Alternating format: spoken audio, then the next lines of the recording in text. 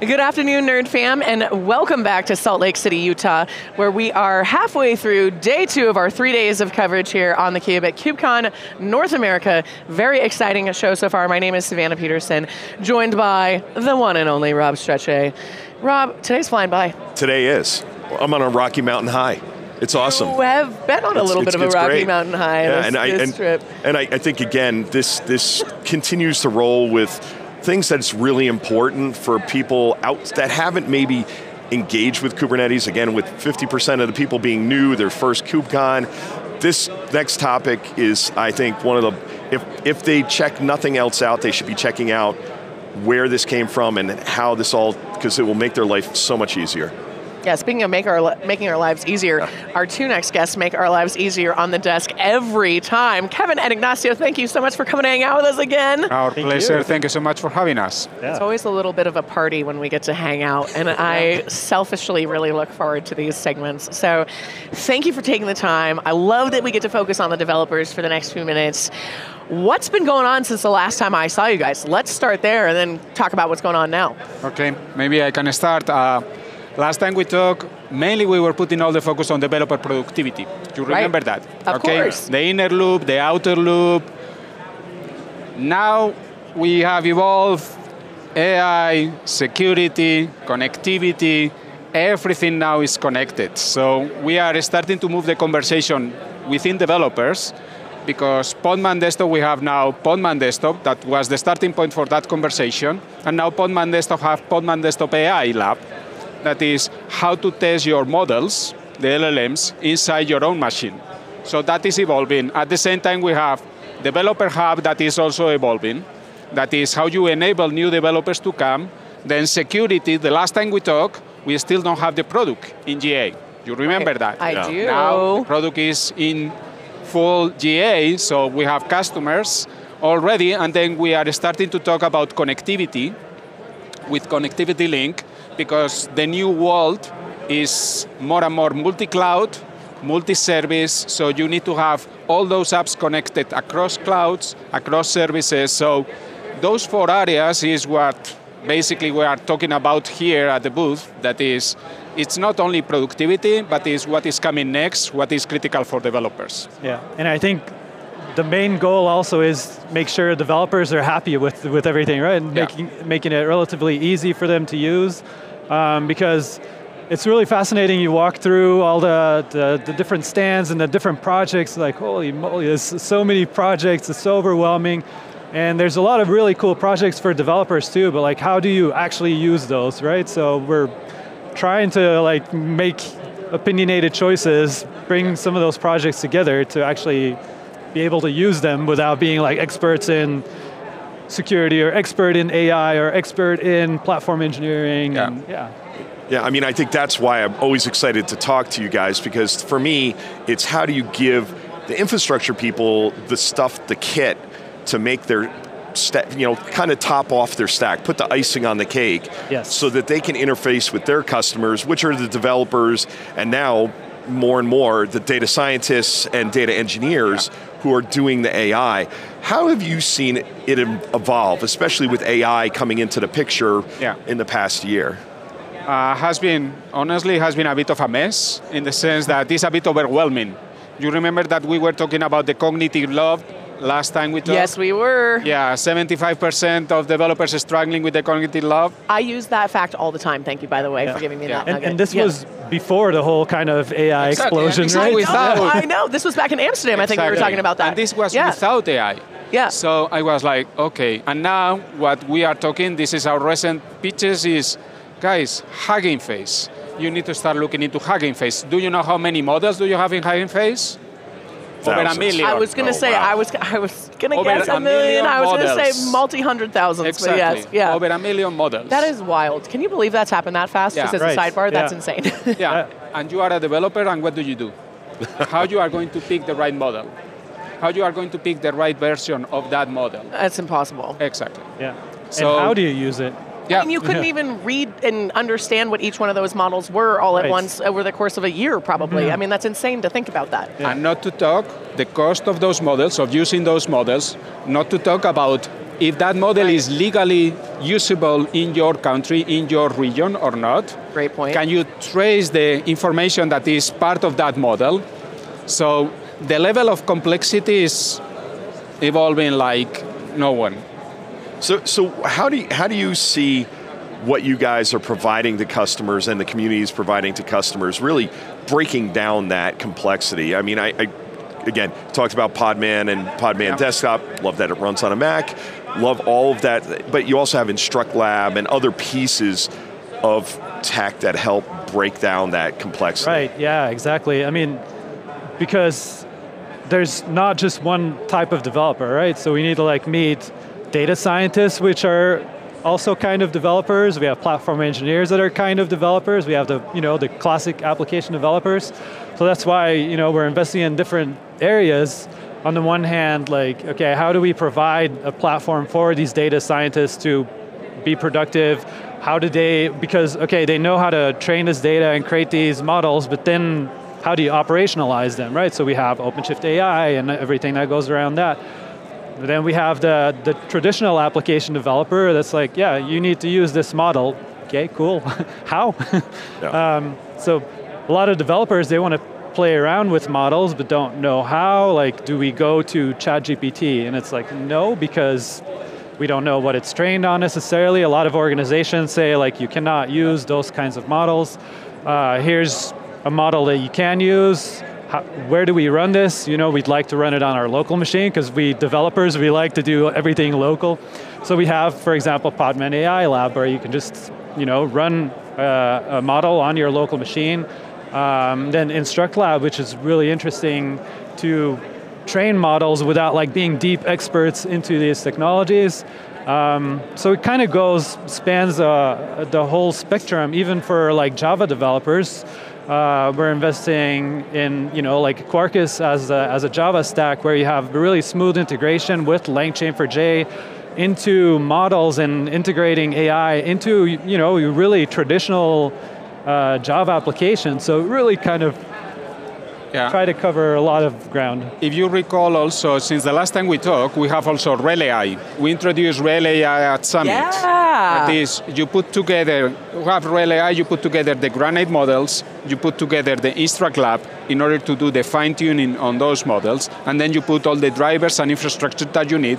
So that is the whole package. It's a great starting package for people that don't know how to start, which are the right models. RHEL AI is the solution for that. So, and we present that at Summit, and we have great adoption on that. So we expect, and also Granite, with IBM, we are investing a lot on Granite models. Mm-hmm. It's giving us a great of infrastructure.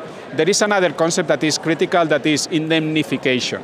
You need to start learning that your model is traceable, so the data where you are reading that model, you know where that is coming from. So the indemnification also, because remember that the legal team in your organization needs to know where are you obtaining that information. Right. They need to be able, that information needs to be traceable.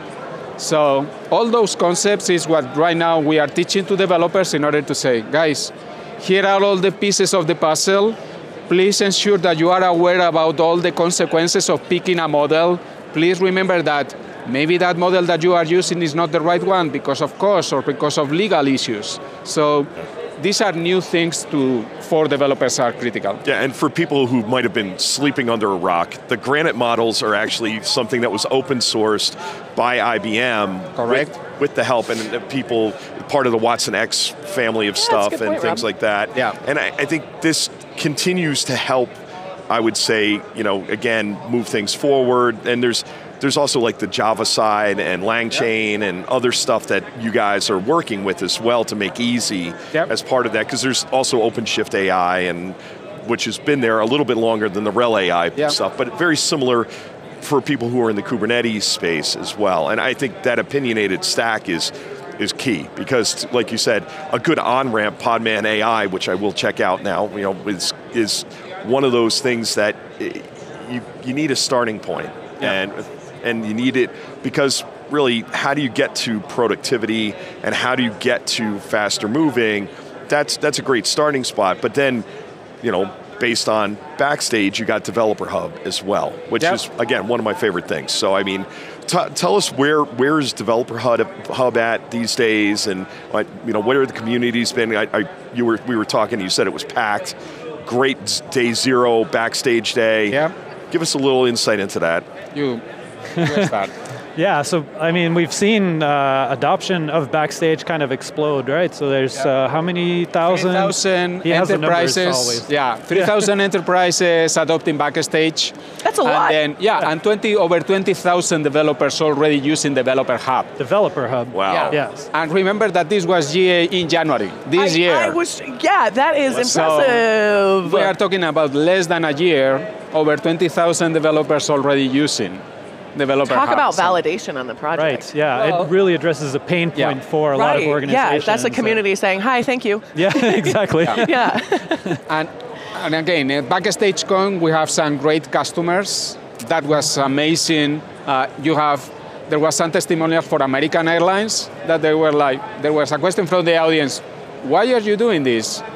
Because it's saving us millions, just to adopt the process that we are following. Took us some time ago 5 years to implement. Now it's taking us 7 months to implement the legal changes in American Airlines. He was at the stage and I was like, we can finish the event now. I was just going to say, and that's a wrap, folks. That's a wrap, okay. We need to say nothing else. All yours. Thank you so much. So yeah, but again, it's the moment when you see the real adoption of customers. The real adoption and the real realization of ROI. I mean, shoot, you can't argue with saying we're saving millions of dollars and we're a brand that people know all around the world. He was like, guys, 5 years to 7 months. That's the gap of using versus not using the product. In order to implement the legislation changes. That's so tangible. Yeah. And just magnanimous. I want to call out something that we haven't talked. Well, you touched on it a little bit earlier, Ignacio, but on security, I have some interesting data here in my notes. The only reason I'm staring at my computer. 742% annual increase in software supply chain attack. That is cray. Yeah. And very shocking. And I know you mentioned security. How are you helping on the security side? Because that's a massive potential risk. Exactly, yeah, and that ties in really nicely to the Backstage story as well, because as a developer, security is always kind of like an afterthought, like, maybe after there's been an audit or, Well, that's what Shift Left's about, right? Yes, exactly. It is your fault. Yeah, it is. Yeah. But so, for developers to really bring that to the foreground, you need to, again, become expert in all these different security. There's a lot of really cool projects, right, with the SigStor and Guac, but yeah, again, cognitive overload to learn all those things. So with Backstage, it's really interesting because you can create templates. So if you want to start a new project, you can integrate in that template an opinionated pipeline that does all your creates the software bill of materials, signs it, make sure it verifies it once you deploy, that the attestation that it is from you, does the same with the container image, you got your scanning built into that pipeline, so this whole kind of supply chain, signing the different tasks of your pipeline, making sure that you were the one that actually built this artifact and this container image. So having that in a pipeline already built in so that when I create a new project, that's already there. I just need to commit my code and it goes through that and stops the pipeline. Obviously, if there is an issue, I can go back quickly without waiting for X amount of months. So that's something that and there is another tool, not only the signer, but also the analyzer. Yeah. You have a tool that analyzes how risky is the code. How risky are the dependencies that you are taking in order to build your app? So gives you can live with that. That is a bit of red. So having the capacity to analyze your pipeline is also critical. Not only having the capacity to sign that you are doing the right things, but where are those sources coming from? And that is the Red Hat Trusted Software Supply Chain that again was in early stages the last time we talked. Now we have GA. And now I think that in the next months, we are going to see a bit of the same as we were seeing for Developer Hub, that is customers getting that, installing that, and starting to see the benefit of that. But again, we are starting on that. GA has been recently announced. We have the first customers coming.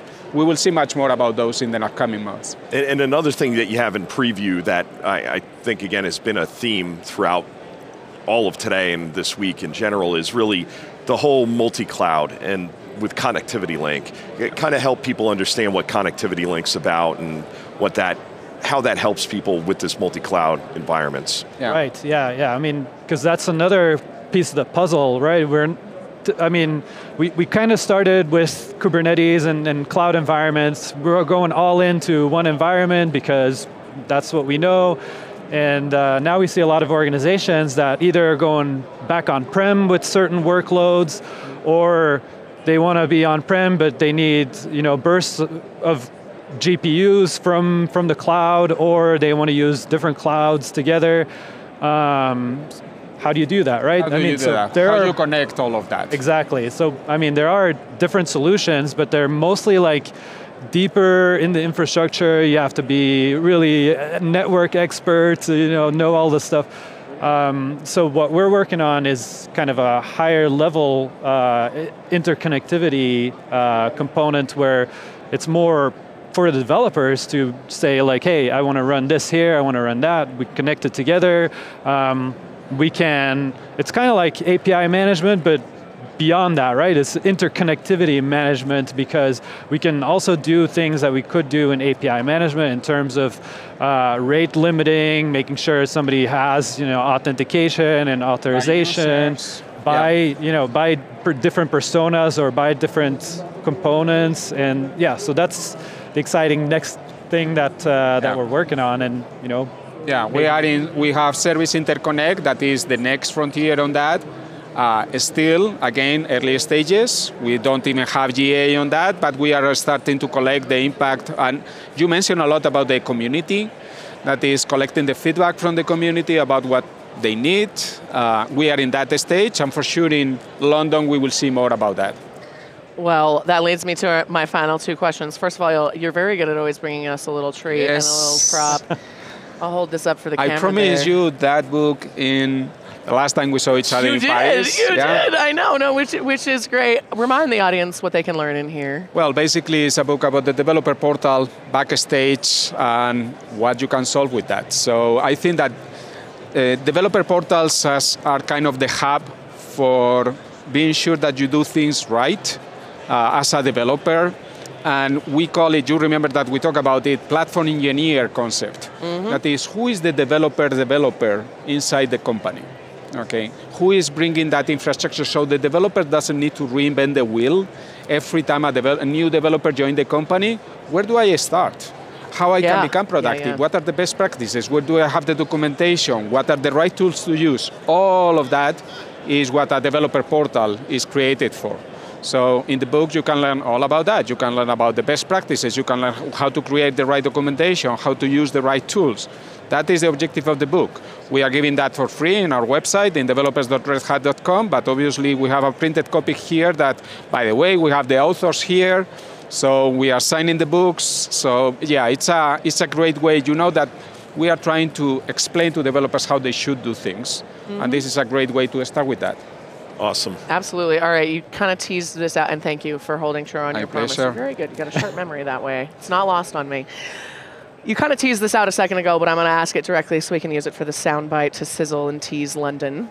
What do you hope to be able to say when we're over there that you can't yet say today? Kevin, I'll start with you. I think we're going to see more interesting things around AI because, well, that's that's the hot topic right now. Kevin. I know, crazy. Yeah, you're going out of the box with that one. But what I think that is going to change is, right now, I think that in London we will be much better organized, in the sense that right now, honestly, it's a bit mess. Yeah. In the sense that it's too much the complexity, there are too many options. I think that for London we will come with a much more clear, these are the right, not the right, but what we recommend as the models to use. This is for this use case, that is for that use case. We will have a much more curated way to explain you should combine these different pieces for these topics, you should combine these other pieces, because right now we are in the phase of that. We are in the phase of even agreeing ourselves, okay, which are the right tools to use for what? Yeah. Okay, when do you use this granite model versus that granite model, and what is the difference for an insurance company? I think that right now we are still kind of painting all the pieces of the puzzle. In London, I will bring you much clearer puzzles. Love this. With the pieces, much clearer for insurance. Take that. I mean, you can reinvent the wheel yourself, but take that piece of the puzzle. But start with our puzzle pieces. I recommend you to start with the puzzle if you don't want to study 1 million different models in Hugging Face. Thought of that to our cognitive load conversation overwhelms me, especially at this altitude, my goodness. Yeah. Wow, okay, Kevin, Ignacio, time has gone by so fast. This was rad. Thank you, so fun as always, so educational. Can't wait to see you both again in London and have fun. And maybe we can do a puzzle together. Oh, there you go. Bring you a puzzle next time. Yes, that'll be our next fun adventure. Rob, thank you so much, as always. And thank all of you for tuning in to our fantastic 3 days of coverage here at KubeCon North America in Salt Lake City, Utah. My name's Savannah Peterson. You're watching theCUBE, the leading source for enterprise tech news.